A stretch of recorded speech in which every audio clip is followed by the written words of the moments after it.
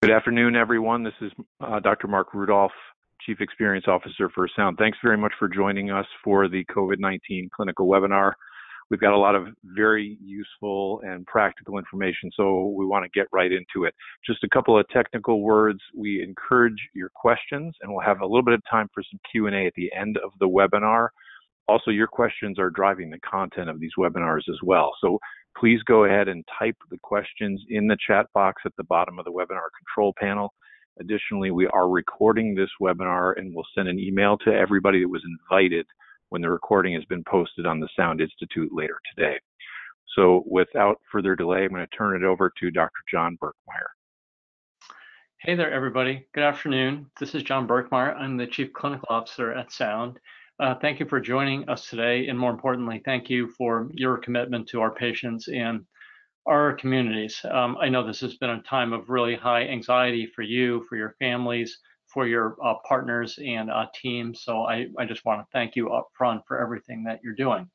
I have the great pleasure of introducing three of my colleagues who have prepared and will present what I think you'll find to be a very informative webinar on where we stand right now with regards to the COVID-19 epidemic. Dr. Nate Ruck is the CMO for Emergency Medicine, Greg Johnson, CMO for Sound Hospital Medicine, and Sergio Zanotti, CMO for Sound Critical Care. Thank you guys, and look forward to the presentation. Thanks, John. This is Greg Johnson, the CMO of Sound Hospital Medicine.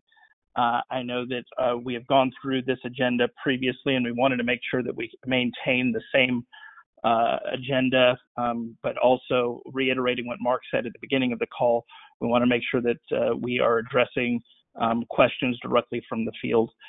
I will also reiterate John's gratitude and thanks to the field. We will be saying that frequently and regularly because it can't be said enough.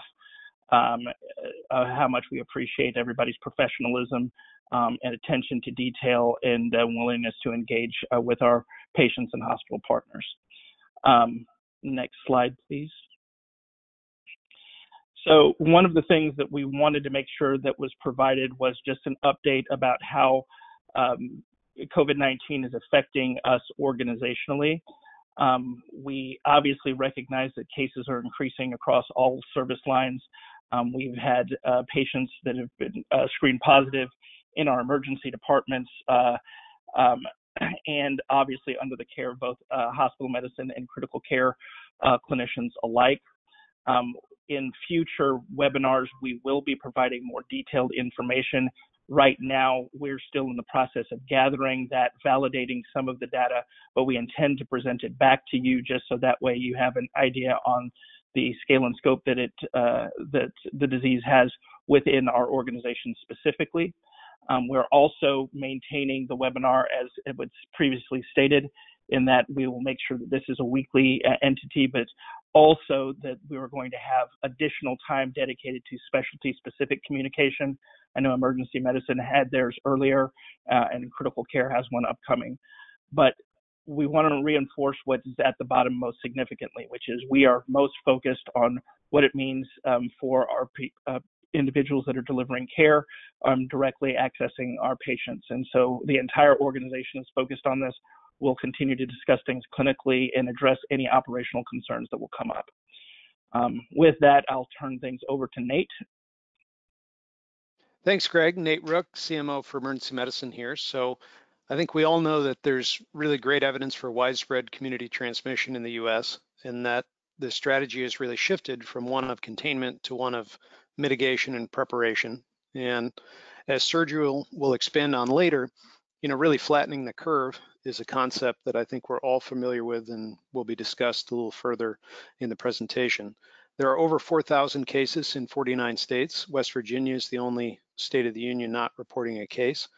We really expect those numbers to increase dramatically, primarily because of increased availability of testing. Will give us a better idea as to what the true prevalence of disease is. We also believe that the disease burden is going to continue to be unevenly distributed. It's going to be lumpy. There will be parts of the country where the healthcare system is going to be stressed and challenged, and there will be other parts of the country where the burden of disease isn't going to be that great. And I think, that's certainly one of the things we're thinking about as we look to support the field is how do we distribute resources to the places that need them the most. So about the virus, like we discussed last time, and most of you are aware, this is a novel beta coronavirus. SARS-CoV-2 is the name of the virus, and COVID-19 is the World Health Organization designation for the disease name. And this is the third coronavirus pandemic of the 21st century, and since 2002, we've had much smaller pandemics of SARS and MERS. Main mode of transmission is respiratory droplet, and I think that really is why proper PPE use is a theme that's going to be woven throughout this presentation and something that needs to be emphasized for everyone. And I know, that's a topic that Sergio's going to expand on a great deal. We also know from an epidemiologic standpoint that the severity of disease in pediatrics, in pediatric patients is not zero, but is dramatically less. And really the risk of severe disease increases dramatically with advancing age. So testing. In the subsequent weeks, we know that the prevalence of testing is going to increase dramatically, primarily because of a couple changes. Instead of testing being run centrally through the CDC and a few state health departments, it's going to become widely distributed. LabCorp and Quest Diagnostics have added the test to their test panels, and high complexity labs at hospitals and elsewhere are going to be able to perform the test in-house in the coming weeks.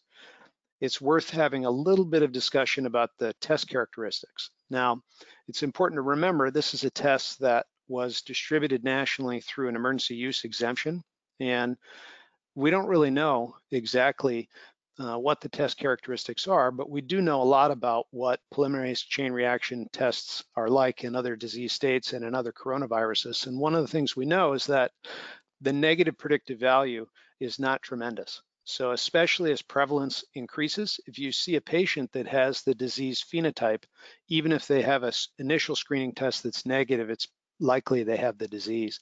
And the sensitivity of the test based on some preliminary data may be in the 75 or 80% range. So it's very important to keep that in mind as we move forward. I think it's also important that we be good stewards of emergency department, hospital, and ICU capacity, and that we keep patients that are low acuity out of the ED and don't send them there for testing unless they require hospital level care. So our resource list has been updated somewhat from the last call last week. In order to access these hyperlinks and have them be active, you need to put the slide deck in presentation mode. Then if you click on these, they'll take you to the WHO, the CDC.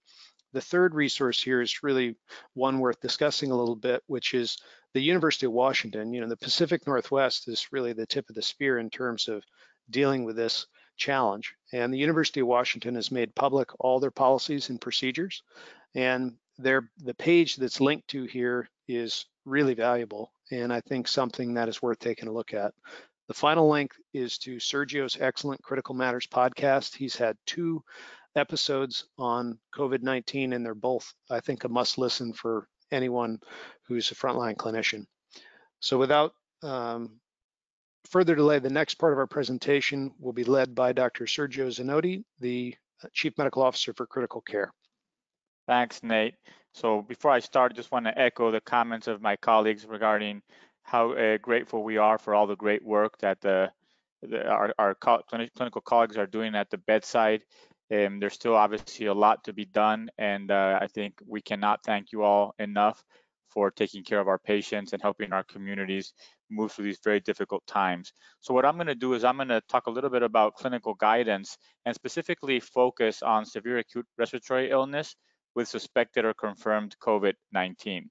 And I think, like Nate mentioned earlier, the ultimate goal that we have as a society right now in the United States and as a healthcare system is to flatten this curve. We know that we already have over 5,000 documented cases, which means that there are probably many, many more that have not been documented or tested yet. And the whole idea is that by implementing appropriate identification of patients, quarantining them at home, social distancing, and interventions in the hospital, we can actually flatten that curve as in a way that doesn't overwhelm the healthcare system. Based on what has happened in Europe and what has happened specifically in Wuhan and China, there is obviously tremendous risk of collapsing the healthcare system if we don't control this epidemic and flatten that curve. So keep that in mind also when you're talking with people in your community, with your families, with your friends, and really trying to make sure that everybody is conscious of why this is so important. In terms of specific treatments, I would like to start with triage. And I think that for the initial part of our approach to this epidemic, the containment phase, a lot of the triage was based on identifying risk factors related to travel history and contact history with COVID-19 positive patients. As we move forward with community transmission, these are not going to be sensitive enough, and we have to be very careful in terms of understanding that there will be patients coming into our hospitals through the ED who will be very, very acutely ill and whom we might not get any history, who are very likely to have COVID-19. So at this point, I think that when we walk into rooms, when we see patients, we should be suspecting COVID-19, and any patient with severe acute respiratory illness of unknown origin who's presenting with any of the following: a fever, a cough, or shortness of breath. So that is pretty broad. Now let me clarify further what severe acute respiratory illness means. It means a respiratory illness that obviously has occurred, in an acute period, and that requires treatment in a hospital. So it doesn't refer to patients who need to go to the ICU exclusively. It requires treatment in a hospital. So somebody who comes in and requires oxygen, but does not meet ICU criteria, would still fall in this category. As soon as we have a suspected COVID patient, the most important step is to apply appropriate infection prevention and control. So we first deal with the source, which is the patient in this case, and initial source control is placing the surgical mask on a patient. And I can't overemphasize this in terms that I still have seen in many hospitals, this not occurring immediately. This should be the first reaction that we have, placing a surgical mask on that suspected patient, and that is considered source control, and actually it mitigates the risk for others significantly. The second thing that is recommended is that all these patients have droplet and contact precautions to all suspected and confirmed patients. These would be ideally in single rooms. As numbers increase in some hospitals, that might be they might be out of capacity of single rooms, and some hospitals in some of the most affected areas in the United States, but also elsewhere in the world, have then moved to cohorting patients with COVID-19 as a measure. Airborne precautions, which is considered, negative pressure rooms, is something obviously that very quickly hospitals are running out of. There is significant concern that there are certain procedures that are much higher risk, and you'll hear about this over and over again, but really those are procedures that are associated with generation of aerosols of these droplets.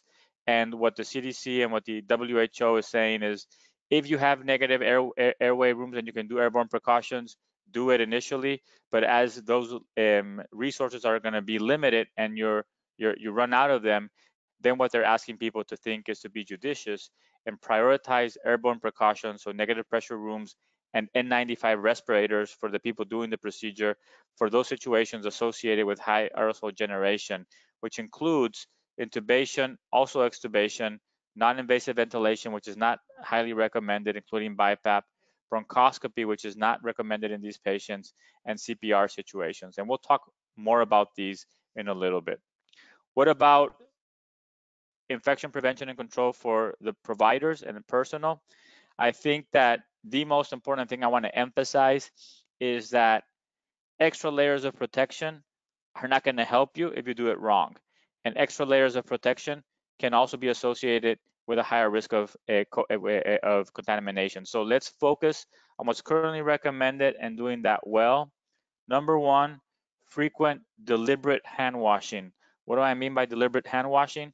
It's using soap and water for 20 seconds or more making sure you cover all parts of the hands, including your thumbs, or using an alcohol-based product with 60% more of alcohol, again, for 20 or 30 seconds, and making sure that you cover all parts of the hands. And there are some excellent videos that we have shared that actually show you the proper sequence of what we considered adequate or effective hand washing. The second point is wearing appropriate personnel protective equipment, also known as PPE. And I'm going to review that in a little bit more detail. This is a document that you can obtain by going to that link. And basically, you have to be very deliberate when you put these on and when you remove them.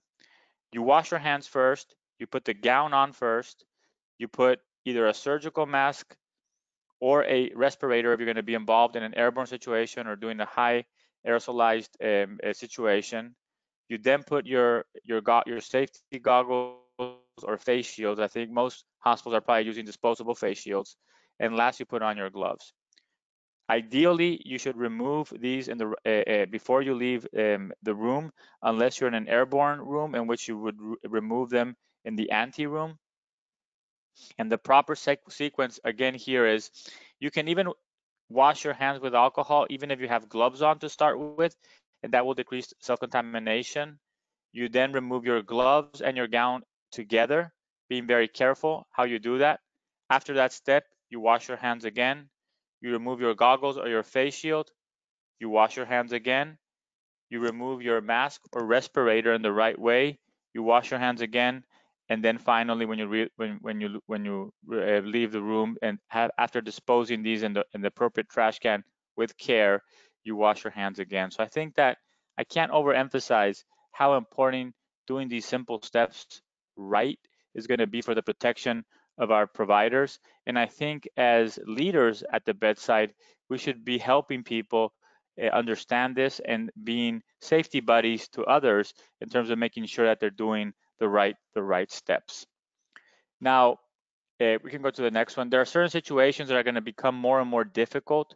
I think that it is very different when you walk into a room of a patient that you have identified as a COVID-19 patient, but all our clinicians, where you're in the emergency department, on the floors as a hospitalist, or in the ICU, may be called to respond to an emergency in a code blue or rapid response in patients in whom we don't have a lot of information. And I think that we have to be very careful. There are a couple of things that I think we can do to mitigate our risk. Number one is, I think there has to be excellent communication between our hospital teams and our ICU teams in terms of recognizing patients who are outside of the ICU or who might require rapid responses or code blues or intubations. And these are patients who usually have or increasing oxygen requirements, or whose requirements are above 50% to keep us at above 90. These patients very quickly can deteriorate, so identifying them and being proactive about doing things in a more controlled fashion might be a good way to go. Also, unknown situations. People run into situations where they run into a patient that was admitted for something else, and then after you do all the procedures, you find out that they had a fever, they had respiratory issues. So I think that in unknown situations, if you're going to be in a high aerosolized situation, which is intubation and CPR, be a little bit careful. Number two, I think, is when we get to the situations, or even if it's a known patient, a quick huddle with proper social distancing is important, but making sure that we have an inside team and an outside team. The outside team provides support to the inside team. There's certain tasks that can be done from the outside without exposing a whole bunch of people to the patient. We're trying to control the crowd, minimize the amount of people interacting with the patient, and we should have a quick plan by the leader of what we're going to go in and do. Once we are inside the room taking care of that patient, as I said, proper PPE use. In these cases, ideally, we would want to have N95s. CPR, there are some societies that are recommending that if the patient's not intubated or before they get intubated, that we proceed with chest compressions only. Now, as you know, there's data in the field that ultimately what really matters here is chest compressions, but we should make sure that we intubate those patients as quickly as possible with the right precautions. Regarding intubation considerations, these is a high aerosolized situation. N95s would be, required in addition to the face mask, the gowns, and gloves. We have recommended the use of rapid sequence intubation in all these cases, minimizing bagging as much as possible, and also making sure that we're using video laryngoscopy or CMAX or GlideScopes, and moving very quickly to an LMA if we have any difficulty, and really trying to control that airway as quickly as possible, which means that also the most experienced person will be intubating. So these are some of the considerations. There's a lot of this, out there. We're going to share more information, but please, I think, take the time to plan a little bit and think about what are the most important simple steps that we can do to optimize the results for our patients, but also to protect the medical staff as we encounter these situations. In terms of diagnosis, I think that their cultures are really important. I mean, we're going to be dealing with a lot of patients who have unknown causes, so we still want to make sure that we're checking for blood cultures for bacterial pathogens, that we're checking other viral panels, that we're doing that as soon as possible. In terms of COVID, as Nate explained with the rapid RT reverse transcriptase testing, you need swabs that are best obtained from the upper and lower tract to improve, the yield. Other labs that have been noted that are very commonly seen in these patients, lymphopenia seems to be a very common presentation.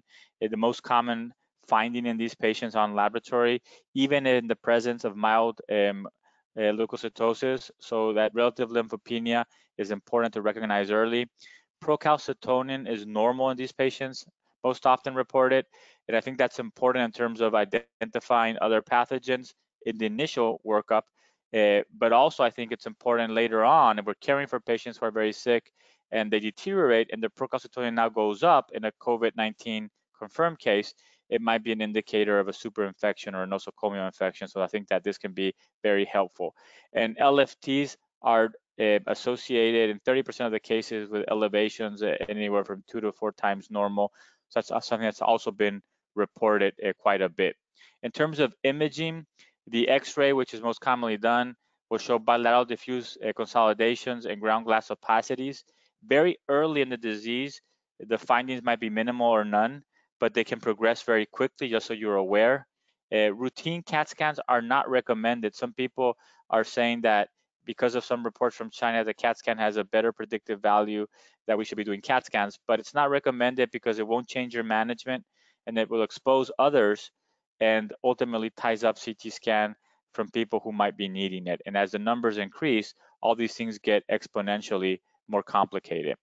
So if you have a patient with fever, infiltrates, and lymphopenia, you should be thinking COVID-19 right now. This is from the one paper that was published in Lancet Infectious Disease that showed 81 cases with the radiological findings in China. And as you can see, this is a patient that I think was a 70-year-old patient. Day 5, there's minimal ground glass opacities. Then ground glass changes. Then you can see by day 15, there's consolidation and increased ground glass opacities. And by day 20, this is a non-survivor. You can see very, very dense consolidations at the bases and really a typical picture of diffuse infiltrates with ARDS. The mainstay of treatment is going to be supportive. We start with supplemental oxygen therapy, targeting a SAT above 90% for most adults. If they're pregnant women, we would target higher at 92 to 95%. I urge everybody, ED, floors, and ICU to be very careful and cautious with non-invasive ventilation, especially in the form of BiPAP. Misfit mask and problems with fit can generate significant aerosolization of droplets.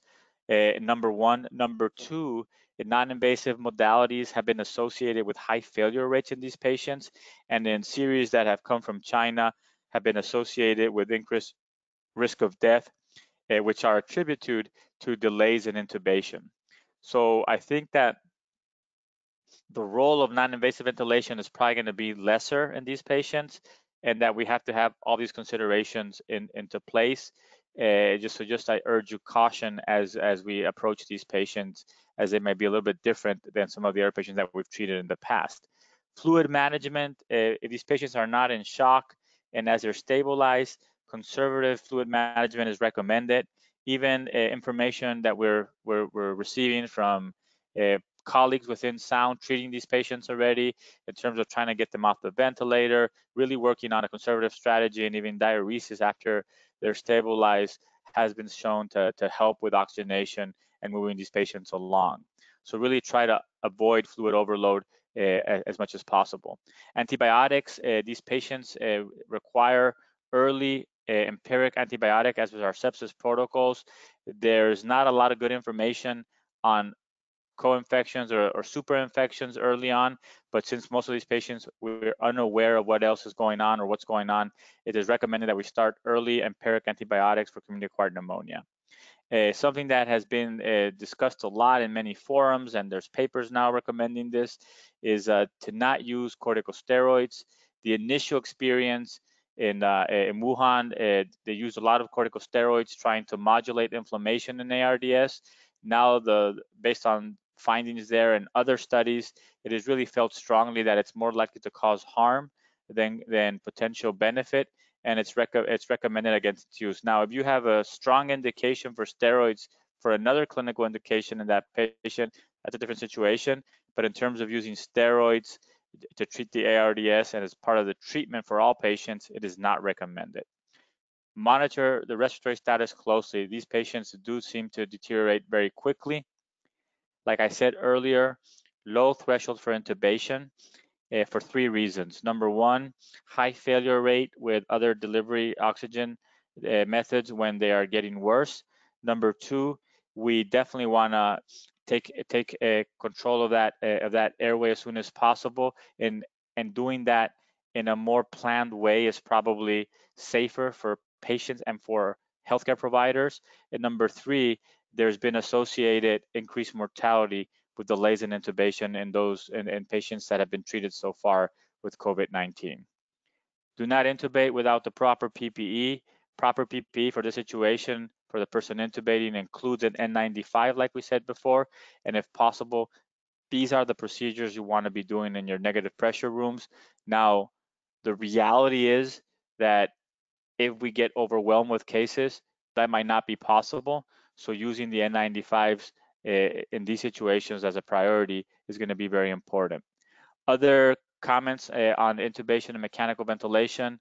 I already mentioned this earlier. Rapid sequence intubation is recommended. Minimize bagging and use a GlideScope or CMAC in order to minimize operator exposure to droplets. These patients, once they get intubated, should be placed on ARDS-net protection lung ventilation. And that means anywhere from 4 to 8, usually 6 kilograms per predictive body weight of tidal volume, and trying to keep their plateau pressures below 30. Prone position has been demonstrated as a tool that can decrease mortality in severe ARDS. The report so far is that COVID-19 patients have good responses in terms of oxygenation to prone positioning, and more official statements are recommending the use of prone positioning for these sick patients with COVID-19 and ARDS. In some cases, neuromuscular blockers, and there seems to be a smaller role for ECMO, but that would only be recommended for centers that routinely do ECMO, and they would apply the same criteria they apply in other instances. In terms of specific treatments for COVID-19, I want to be very clear. There are no specific treatments approved for COVID-19. And you're going to see a lot being circulated, a lot being discussed.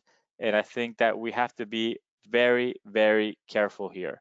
And let me explain what is being discussed and why we need to be careful.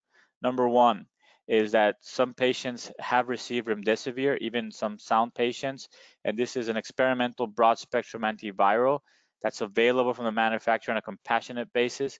It was developed for Ebola and seems to be scientifically the most promising agent. I think that the compassionate use basis or avenue eventually will close, and now there are 3 separate NIH randomized trials One that is an NIH adaptive trial that is looking at remdesivir for severe cases, and two, Gilead, which is the manufacturer-sponsored trials, one for severe cases in the ICU and one for less severe cases.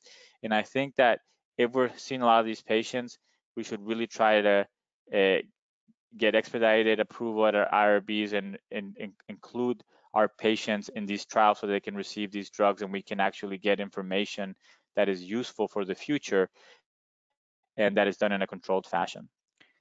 Other drugs that people have mentioned, lopinavir and ritonavir, which is Kaletra, has been reported in a small series. We do not know if it works.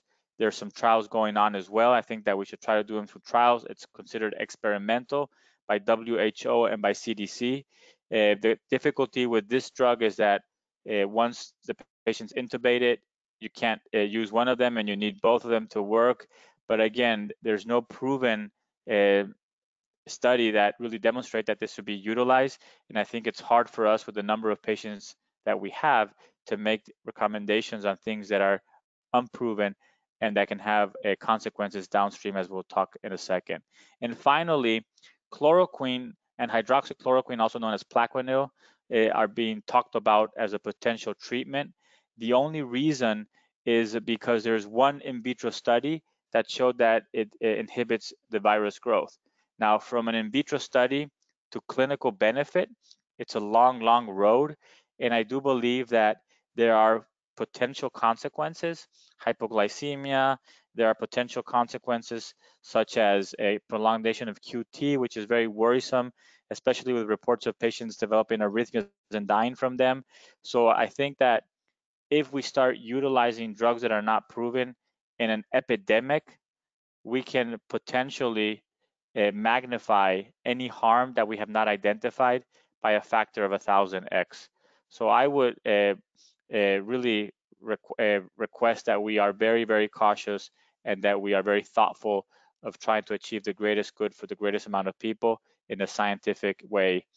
Finally, some clinical pearls. The median time from onset of symptoms to ARDS is around 8 days. The median time from ICU to death in those who did not survive is around 7 days. Some high risk of death factors include older age. So there is an increased risk of death after 60 to 69, 4.5% death, 70 to 79, 8% plus minus, and above 80, 15% death.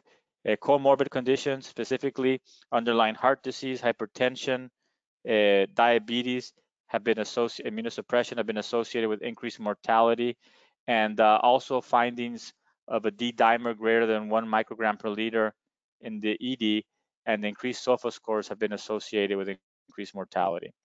These patients can develop other problems. Acute renal failure, abnormal liver functions, and cardiomyopathy plus arrhythmias have all been reported. Renal failure and abnormal liver functions in up to a third of the patients, and there's increasing interest in the severe cardiomyopathy that some patients are exhibiting, which is really, been described many, many years ago and by many people in septic shock as well. It's a sepsis-induced cardiomyopathy, but it can be very severe, might require supportive therapy. The last thing, before I go to mortality, I wanted to touch base because I get a lot of questions about this, and I think it's going to be very important for our hospitalist colleagues.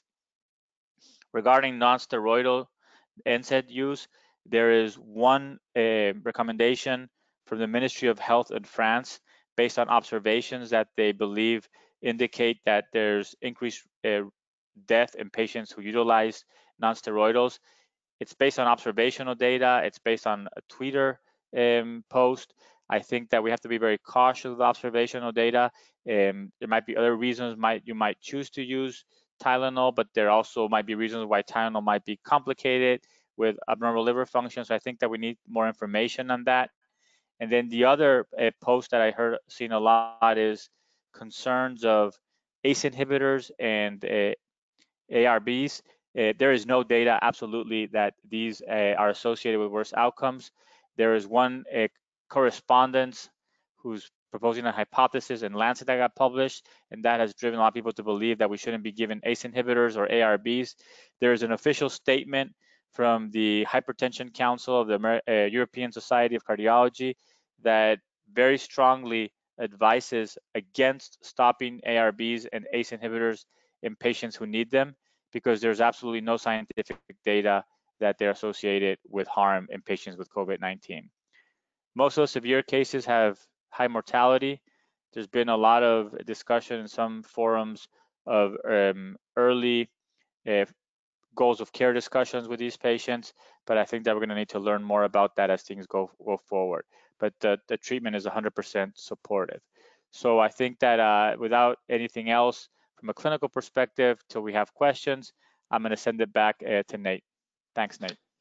Thanks, Sergio. So dovetailing on what Sergio said, let's talk a little bit about guidelines for clinicians that are exposed, because I'm sure this is on the mind of everyone who's entering the airspace of a hospital.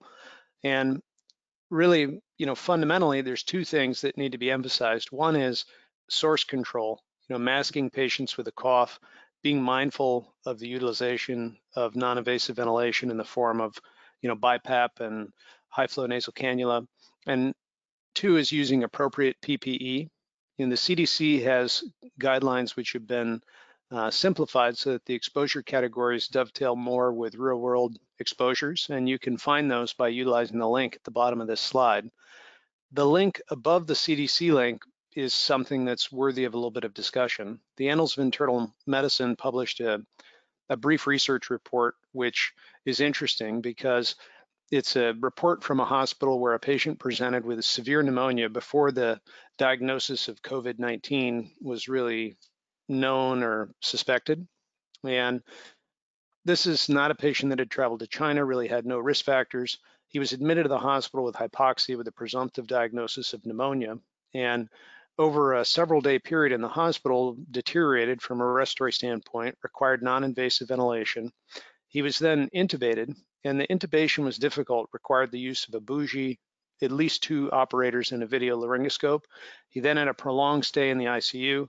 He improved, was discharged to the floor from the ICU. And while he was on the floor, just prior to discharge, the idea that he could have had COVID-19, was that was added to the differential, and he was tested and he was positive. So the healthcare providers that had exposure to this patient were then enumerated, and there were 41 healthcare workers that were defined as having high risk exposure to aerosol generating procedures. And the way they define this for the purposes of this study is 10 minutes at a distance of less than 2 meters from the patient.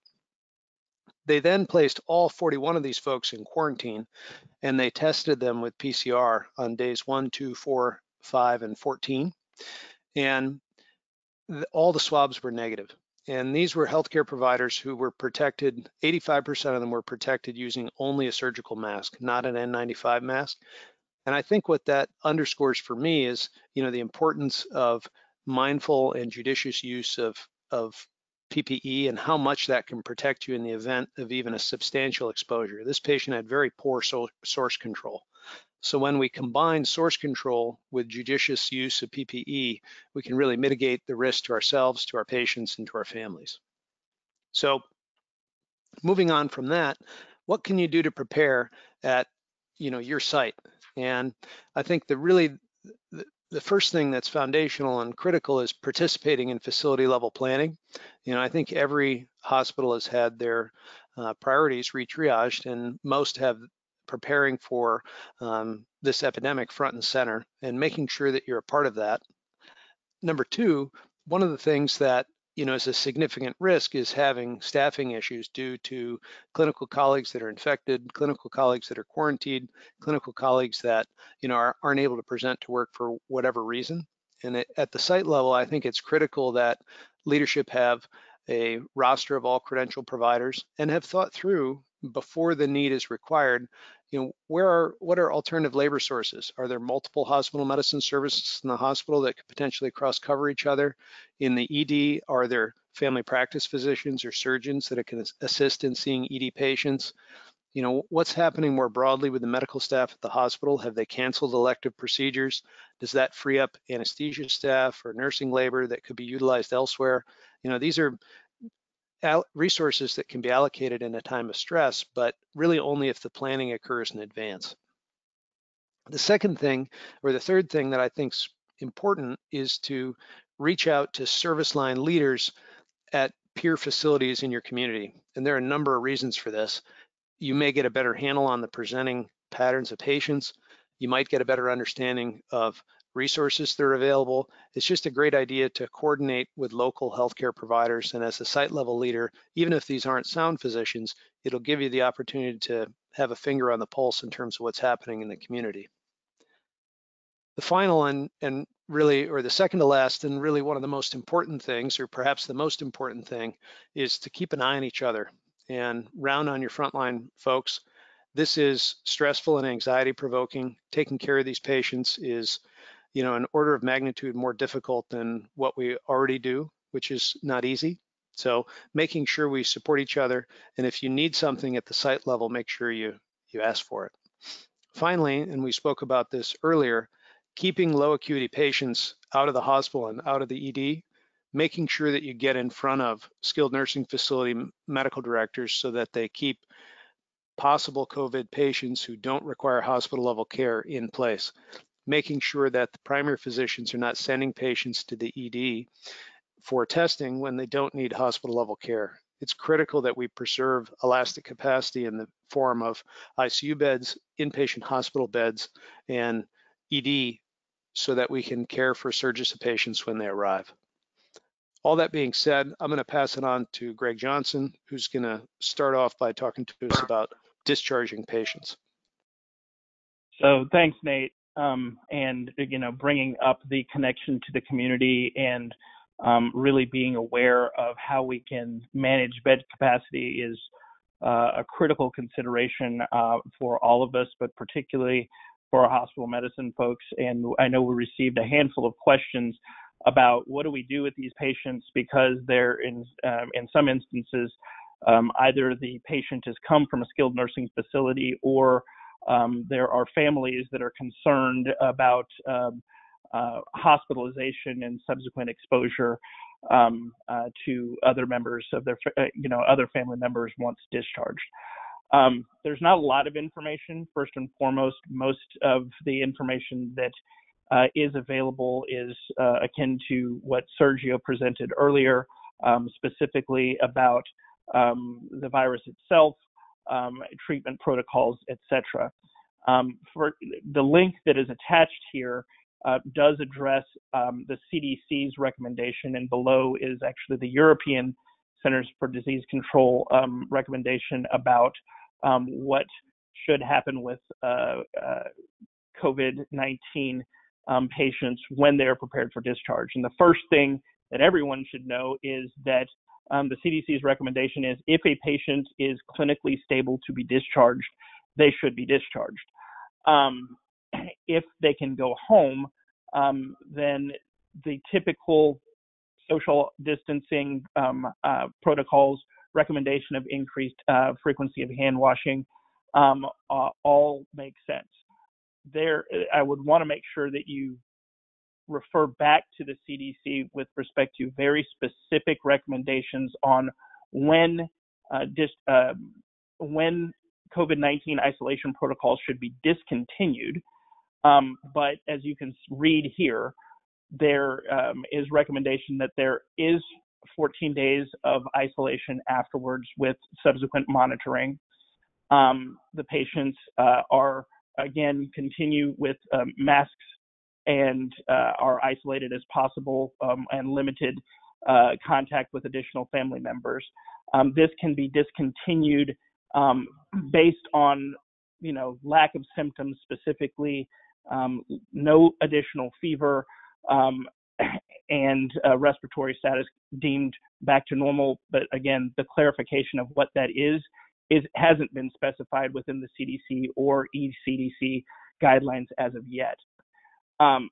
One of the indications, and again, part of the reason we placed the link within this particular slide is to underscore that there should be work with skilled nursing facilities as with respect to isolation protocols that should occur for patients that are discharged back to those facilities.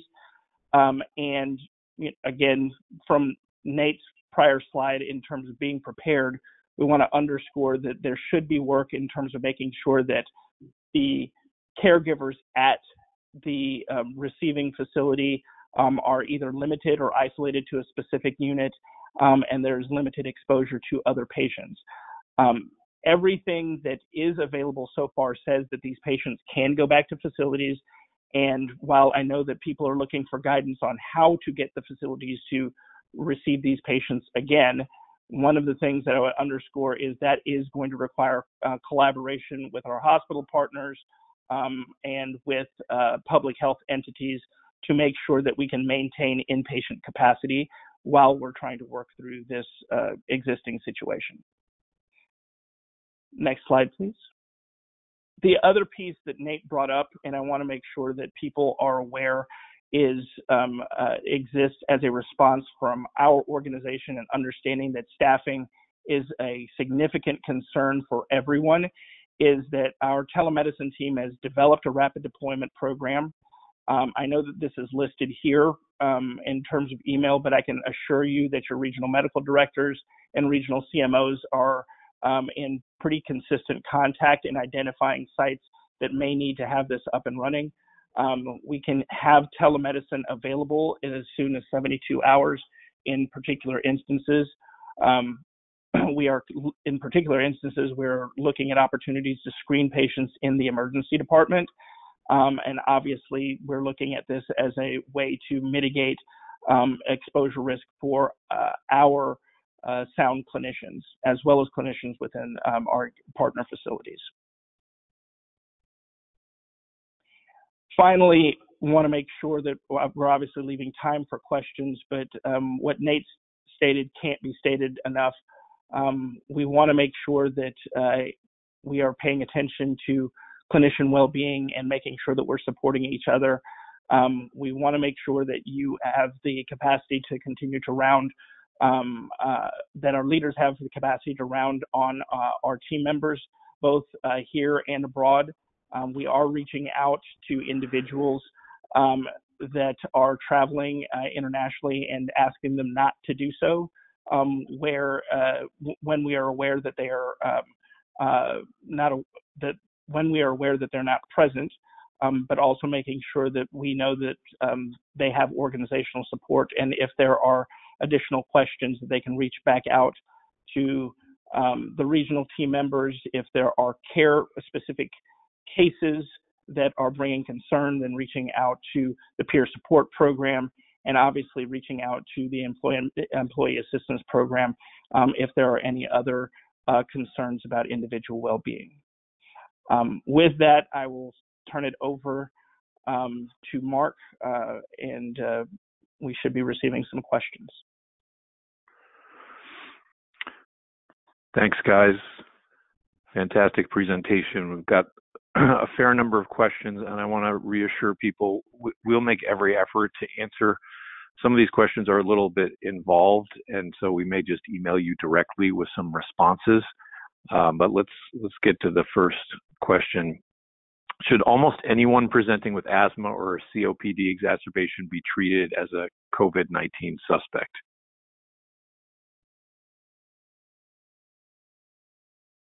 So I think that it depends, I think, what's going on also in your local community. But as there's more of this spread, the way I would think about it is, why did they have an exacerbation, right? So one of the most common causes of exacerbations is viral infections. And from that perspective, I think that you should be thinking that this could be COVID-19. And for our hospitalist colleagues, I want to also share with you that a similar situation could occur with somebody with DKA. Why do they have DKA, right? Usually there's a precipitant. In our practices, we almost assume it's because they didn't take their insulin. But if they were taking their insulin and all of a sudden they started seeing their sugars go up, there has to be a cause. And again, a common cause would be viral infections. And I think these are definitely in situations where we have community transmission, something that we should be worried about. So I think that there are still small pockets in the United States that maybe are not having that documented community transmission. but for most cases, you should be thinking that this potentially could be COVID-19. And that's where testing is going to be very important, right? Because if you treat their asthma, their COPD, and they get better very quickly, and you can get a turnaround test very quickly, you might feel much more confident it's not COVID. But I think that at this point, I would be thinking COVID-19 is a potential cause of their exacerbation. Absolutely. So on a related note, there's a question with a somewhat specific clinical scenario, which I'll just summarize, but an elderly patient with COPD who's short of breath, initial testing, including COVID testing, is negative, chest x-ray is negative, patient deteriorates from a respiratory standpoint, patients being treated empirically with antibiotics, oxygen, et cetera, cultures are drawn. Question is, if COVID testing is done initially and is negative, given the relatively low sensitivity, should COVID testing be routinely repeated on patients like this? So I want to use the word routinely, but I think that if the patient is deteriorating and you initially had a COVID negative test, especially early on, it probably would be something I would consider and is recommended. Okay, thank you. Next question. We are being told at our site that high flow oxygen does not create aerosolization. The PPE recommendations are surgical masks. Can you clarify this? So a lot of the high flow oxygen delivery systems that we use today are less likely to cause aerosolization. Part of also, and there's still recommendations that say you could use it in selected cases, but I think that the other reason why people have talked about caution with this is because there's been a high failure rate as we escalate oxygen supply. So if they have more and more oxygen requirements and you're going from normal oxygen to high oxygen to very quickly, those patients might be at risk and might need to be intubated. But I think it has to do with the delivery that you're using for your high flow oxygen, and some of the newer ones. I know that in the Australian, New Zealand ICU societies recommendations, they do mention that some of the newer ones that they utilize do not produce that situation. But I think that without knowing more details, it's hard to say. In general, I think I would caution. Not saying that you can't use it, but I would be very cautious with that. Okay. If a clinician has a COVID-19 positive test without symptoms, can he or she continue to take care of patients?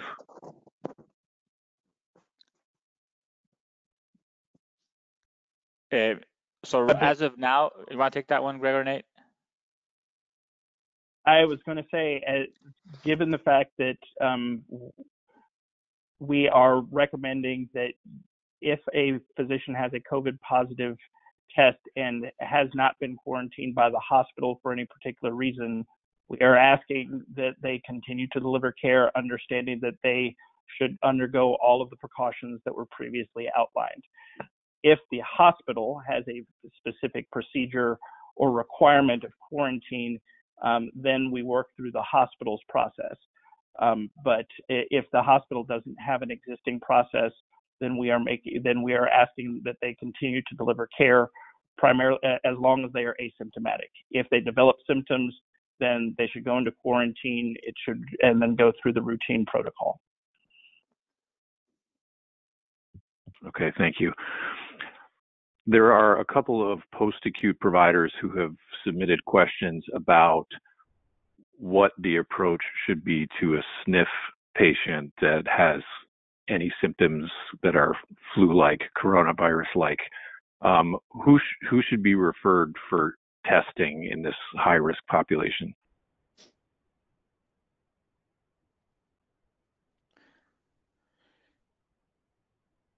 So I don't think that we have clear guidance of who should be referred for testing in terms of just the SNF population. I do believe that they are also at risk because we don't know who's visiting them, and there might be community spreads. And we've seen, I mean, definitely in nursing homes and other long-term care facilities, there's been a significant number of patients. I think that the ideal situation, and we are hoping as clinicians that this would be the situation very soon, is that we are able to test massively and widespreadly. And in that case, if you have somebody who has symptoms, respiratory symptoms, I think that they should be tested, isolated in terms of source control, and tested as soon as possible. Now, in terms of when they go to the hospital, they should be going to the hospital if they need medical care that can't be provided at that institution. But I think that definitely, I think testing those patients would take preference right now over asymptomatic patients who are in the community. But also, I think that ultimately we really want to make an impact on the epidemic. We have to be able to test everybody who has symptoms or people that we are suspecting exposures. Yeah, the CDC website does give guidance very specifically about what to do in those instances. And the first is high level of suspicion and, if possible, to geographically isolate those patients with testing when it's possible. Again, I think everybody's desire is that we can do the nasopharyngeal swabs, but we know that testing kits aren't available as necessary. I would again refer back to the CDC website that gives very specific guidance to long-term care and skilled nursing facilities. There is, again, the recommendations are primarily geographic isolation, supportive care for as long as it can occur within the facility, and not necessarily sending them to the emergency department. Yeah, I think the other thing to keep in mind with those patients is the characteristics of the available PCR test. So the weakness of this type of test is in ruling out disease. It's very, if it's positive, it's very likely the disease is present, but it doesn't have tremendous power for ruling it out. So, while it's great to have a definitive answer, even if the patient gets tested, you still need to practice, thorough hygiene, PPE, and geographic isolation if possible.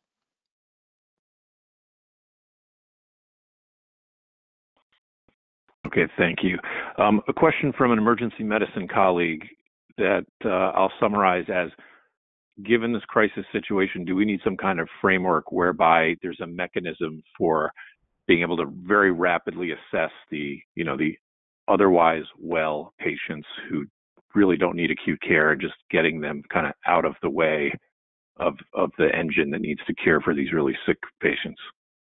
Absolutely. And I think that, if you're in a community, the best solution is going to vary depending on local variables and the size of your department and what your situation is. Weather permitting, I think the ideal solution is to screen patients out of doors and to put respiratory, divide your department into essentially two sections.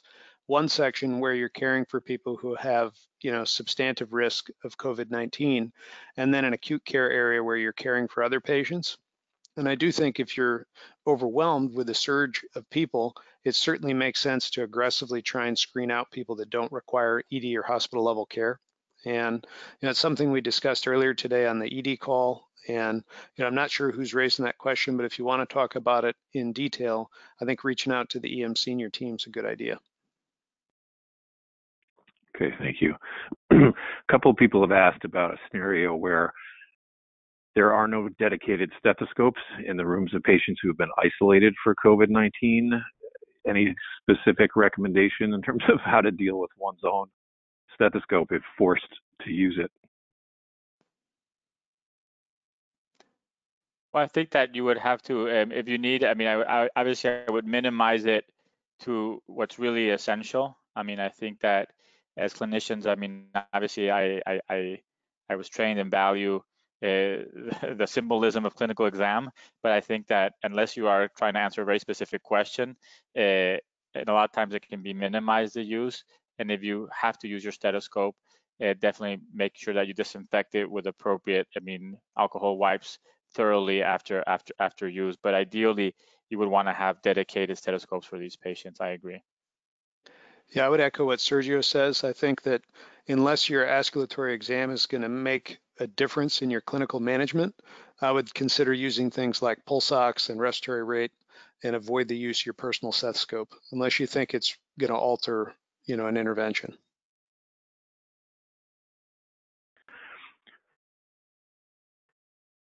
I know we're at the top of the hour. Nate,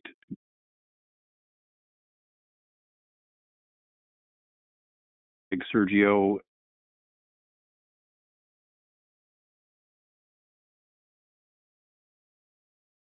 final comments?